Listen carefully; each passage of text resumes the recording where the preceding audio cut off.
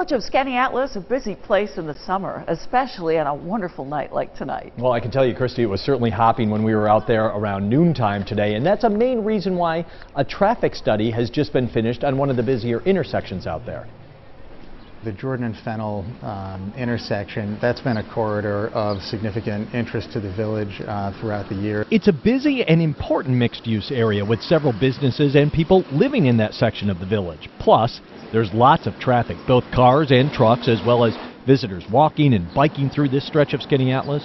This was an opportunity that came to us at no expense to the taxpayers, and every community is interested in traffic studies, in potential solutions for the movement of people and vehicles through the community. Erickson says the study's non-binding, so they're not committed to any particular work, and he says actually right now they don't have any immediate plans for a project, but he says this information will be helpful in the future if they ever do.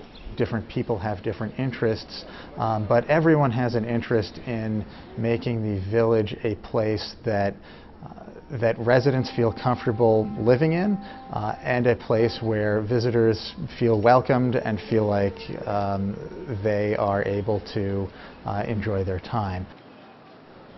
Now, suggestions include things like bike lanes while maintaining on-street parking, adding bike lanes, and increasing on-street parking, and a third option would be a roundabout. Again, nothing in the works right now, but Erickson says a study like this done by the Syracuse Metropolitan Transportation Council could help the village with grant applications to help fund a project should it ever get that far with this board or future boards.